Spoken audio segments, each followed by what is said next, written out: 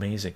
Here's one that if DC Comics had an ounce of brains behind their movie and TV production, would just put everything they have in it. They literally, it goes against the woke movement, woke community.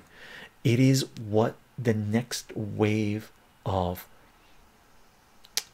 sort of a wave that's coming, right?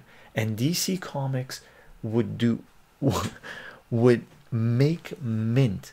I'm talking billions of dollars if they did this thing right, if they focused their energy on Lobo last Czarnian. If they came out with a Lobo TV series, a Lobo movie that really did Lobo justice on the level of Alan Grant, Keith Giffen, and Simon Bisley, man, Lobo would be on the level of Batman, if not more. Okay,